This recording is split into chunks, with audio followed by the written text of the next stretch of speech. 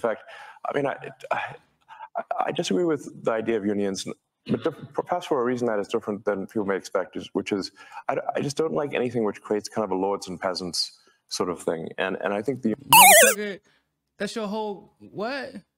What? I'm not saying. What do you mean, Elon? Yeah.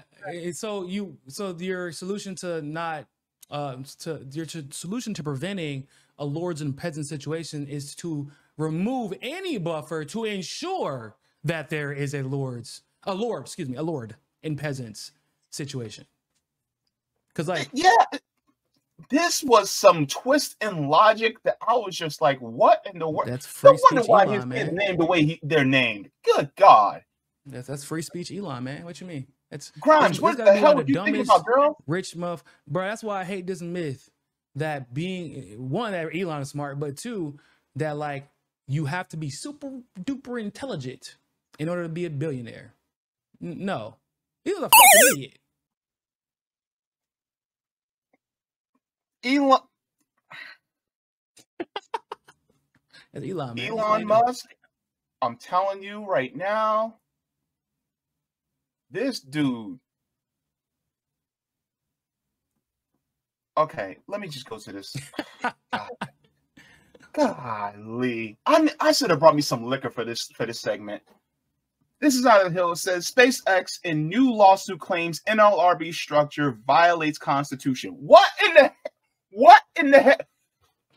Nico, I need you to make some sense of this. The South African apartheid illegal immigrant to Canada is definitely a constitutional expert. So maybe you should pump your brakes, JB. Maybe you should listen and hear him out. Okay. Okay. Let's get into this article. It says SpaceX sued the National Labor Relations Board on Thursday, claiming the oversight agency structure violates the Constitution. The moves come after the NLRB filed a complaint against SpaceX on Wednesday, alleging the company unlawfully fired 8 employees who drafted and circulated an open letter detailing workplace concerns. Says SpaceX suit describes the complaint as unlawful, claiming that the NLRB structure violates Article 2 of the Constitution and the 5th and 7th Amendments. The company argues that because only board members and administrative judges can be removed by the president, not all employees, the agency structure is unconstitutional. What kind of BS is this? Nico. I'm so confused. Hold up. What's his argument? What's the argument? It says Article 2 of the Constitution and the 5th and 7th Amendments are being violated, basically. Because only the president, only the who can fire who? I'm just confused as to what does have to do with the board. Yeah, it says only board members and administrative judges can be removed by the president, not all employees. The agency structure can be removed by the president, like the president of the United States. I guess that's what they mean. Or the president of the company. Doesn't specify. Maybe he's talking about, maybe that could be what he means is like, no, I guess it would mean the president. Because you can't, even as a president of a company, you can't unilaterally fire board members. So maybe he's complaining because of NLRB, but they don't even have the ability to fire to take away board members, do they? What the fuck is he talking about? No, it says the existence of unconstitutional removal protections inflicts it twofold harm. It limits the president's constitutional authority, of course, the suit reads, but it also produces an administrative bureaucracy that operates on regulated parties without the constitutionality required degree of electoral accountability. But that was about the most bullshit I have heard in one sentence. That man, they didn't say a goddamn thing. It limits the president's constitutional authority. How? So he's talking about the president of the United States. Who's getting removed? Okay, so I guess my question is who's getting removed and why the fuck are they complaining? I'm confused. I know it doesn't happen very often, but what's going on? Why is this a point that Elon is attempting to make? Because here's why I'm asking. This is why it scares me, JB, is people forget SpaceX is inextricably linked to the United States. It is a Pentagon entity. Their money comes from the Pentagon. They're not fucking flying people, civilians into space. They're building weapon systems for the Pentagon to transport weapon systems to anywhere in the world within 1 to 2 hours. That's what it is. So if SpaceX can challenge the government here, because that's what I'm effectively, this is a lawsuit against the government, because the NLRB is technically an entity of the government, correct? If I'm not mistaken. Yeah, I mean, NLRB really is just, you know, an advocacy group for especially not just labor, but also unions as well. Yeah, but they're not really that effective anyway. But what it not does, really, not like they should be. I would put it that way. They have like very small victories here and there, but the reality is that like it's the precedent separate from the NLRB that could be a problem. That's my concern, because SpaceX, you know, what usually happens is when you're suing the government, you can run out of money real quick, right? That's just how it goes, because they have unlimited money and you don't, unless you're a corporation that has a shitload of money and really good lawyers. Now, in this particular situation, SpaceX effectively has unlimited money because they are effectively a government entity. To buy stocks in SpaceX, you'd have to buy stocks in Google. To buy stocks in Google, you're effectively buying stocks in the government because the government owns Google. I mean, it's a long story to explain how that is, but just trust me, that's how it is.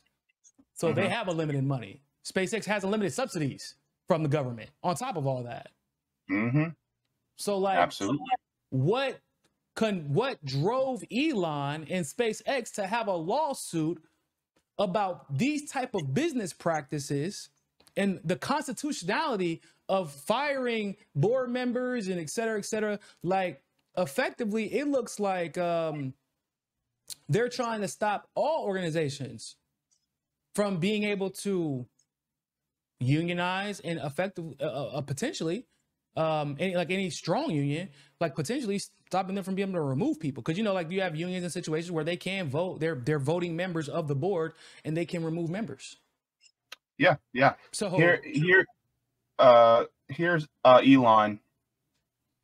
This was, I find to be pretty interesting, where he was talking about the idea of unionizing, and this was some BS to me. This was only a month ago. Here's Elon here. Because our China team is the best China. How worried are you that the unionization effort that just took place I shouldn't say effort, but the new wages and the like at GM and Ford are coming. Effort, what? And they are coming for you. What is that going to mean to you and your business? Well, I think it's generally not good to have an adversarial relationship between people on the line, you know, one group at the company and another group. In fact, I disagree with the idea of unions, but perhaps for a reason that is different than people may expect, which is I just don't like anything which creates kind of a lords and peasants sort of thing. And I think the motherfucker, that's your whole what? I'm not saying. What do you mean, Elon? Yeah. So your solution to your solution to preventing a lords and peasants situation is to remove any buffer to ensure that there is a lord and peasants situation. Because like, yeah, this was some twist in logic that I was just like, what in the world? That's free speech. No wonder why Elon, his kids named the way they're named. Good God. That's free speech, Elon, man. What you mean? It's Grimes. What the hell would you think about, girl? Rich muff, bro. That's why I hate this myth that being one, that Elon is smart, but two, that like you have to be super duper intelligent in order to be a billionaire. No, he's a fucking idiot. He is an idiot. And you know how you know he's an idiot and that he knows he's an idiot? This man spends all day on Twitter trying to tweet philosophical bullshit, hoping that you validate his existential insightfulness. Because he's a fucking little boy who didn't get enough attention from his daddy, and he goes to Twitter to seek validation despite being a fucking billionaire. Despite being the richest man on the planet, he still needs validation and likes on Twitter a company that he fucking owns. Like, bro, it's like going to your wife and giving her the best Johnson that you could possibly give her, and she like, that's my baby. Of course, that's your baby. Of course, that's what she supposed to say? What she gonna say? Hey, baby, tonight you ain't have it, dog. But tomorrow we gonna go get another go. Like, bruh. His baby mama even left him. His big mama was like, deuces, I don't care, you a billionaire. Yeah. Like, bro, he's an idiot. He's a fucking idiot, and he's a duplicitous asshole. Like, I do not like him. I've never liked this guy. I just have never, ever. And it bothers me that I have friends that can't see through him. It really does, because it's like almost like an existential crisis for me, actually. It bothers me more than what it probably should, because I'm like, yo, if you can't see through Elon, then like we have a problem in this world, because all the evidence is right here. And generally speaking, you're an evidence-based person, which means y'all affection towards Elon is something deeper than I have the ability to explain or quantify. And it is a fucking problem, because we got like, it's that particular quality in people that just draws themselves to people like Elon is the problem with the world, right? Like, how do you not see through this shit? It's what, like, you can see through Elon just by listening to him talk. Generally speaking, you're supposed to be able to. But okay, say if you need facts and evidence, okay, well, all of the facts and evidence are there. Yeah, but I don't know, man. I'm gonna just hold out hope for fucking what? For what? How many times are you like, are you done? Yeah, because how many times has happened?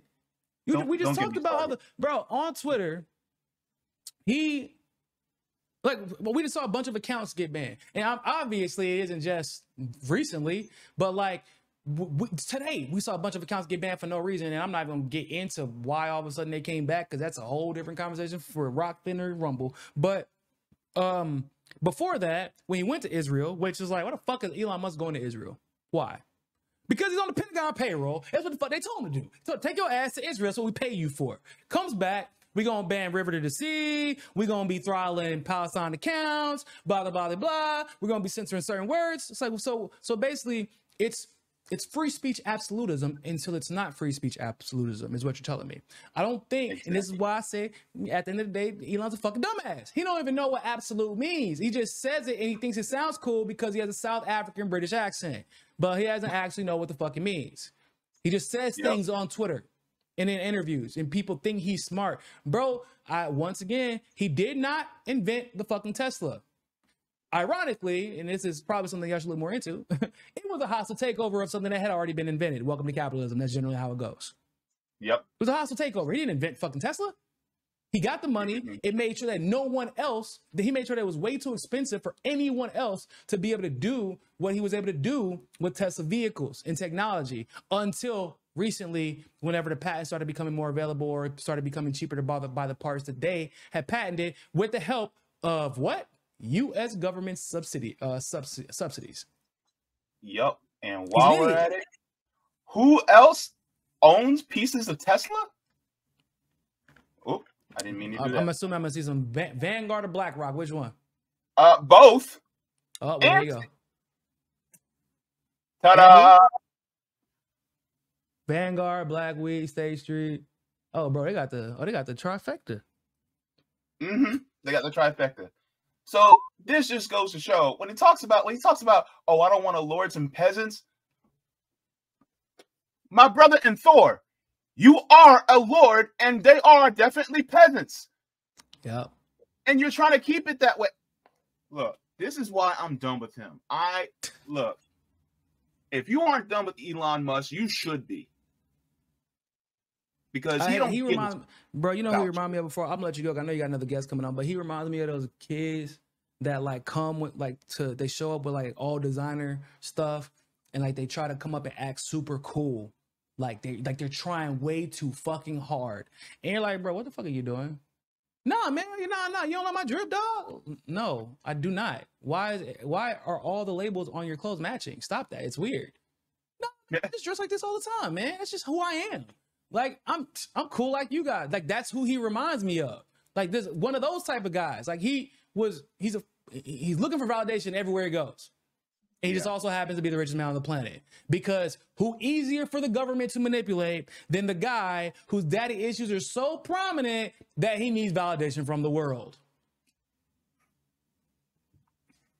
It's obvious. So, yeah.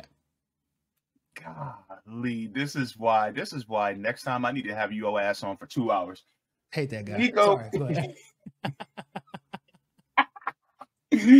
Bro, can Hey, you man, tell that's everybody where they can find you and what you got coming up next? Yeah, man, you can find me on Hotspot on Twitter. It's at Hotspot, all one word. On Instagram, it's at Hotspot. TikTok, same thing. YouTube, same thing. Obviously, you can also find me on Twitter at Real Nico House.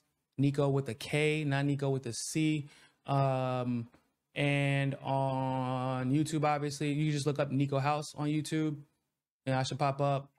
And on TikTok and Instagram as well. I post a lot of content on Instagram too, so y'all make sure I go find me out there as well. I actually hit 100,000 followers on Instagram, but then they took them away, and then they gave them back again, and then they took them away again. I think I'm at like 99.8. It's weird, but yeah, doing a lot of good stuff over there too. So yeah, man, you know it's meta, dog. It's meta. I try hard, bro. I try hard to not post like super like crazy Palestinian content. I'm like, dog, they gonna kill me. And bro, I posted one thing. TikTok. Don't even go. I mean, I post there, but don't look for any Palestine content. I say, y'all, because people ask me why I ain't post TikTok. I say, y'all know damn well if I post one, we're on a list, y'all. They have a list of us.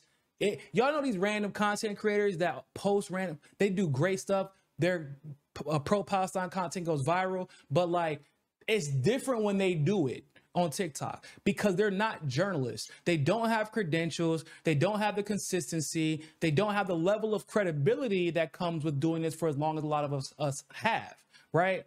But like, for example, Sabby posted a video on TikTok, was fucking, like that shit was taken down immediately. I posted a video on goddamn TikTok. I was like, all right, guys, I'm gonna try it. I'm just laying on there like, no, but look at this guy. I said, okay, watch what I tell y'all. Posted that shit. Whoop, taking it out immediately.